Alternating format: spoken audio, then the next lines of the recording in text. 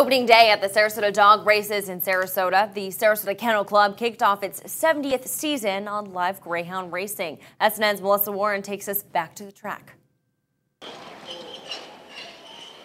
If horse racing is called the best 2 minutes in sport, then greyhound racing could be the best 30 seconds. Well, as they used to say, it's a sport of queens.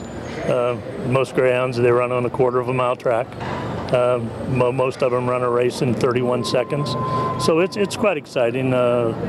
We have eight dogs in each race, 8 greyhounds in each race. The start of the season means live racing Monday through Saturday, but Bowersock says that's not the only reason people come out to the track. And we have 14 races of live racing, and then of course throughout the facility there's a lot of simulcast racing going on, which is events brought in on TVs that people may wager on. Gail and Clyde Forsaker were excited to continue a family tradition today. My parents came here years and years ago, so we started coming then.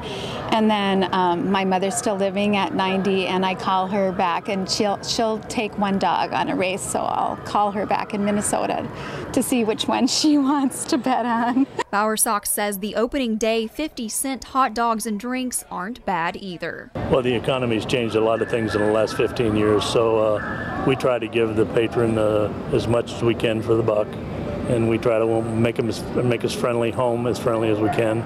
So we try to do what we can, and we just hopefully they have a good time and don't lose too much money. There's always a chance of winning a lot. In Sarasota, Melissa Warren, SNN, the Suncoast News Network. And live racing will continue through April with races Monday through Saturday at 12:30 and evening races Saturday nights beginning at 7:30.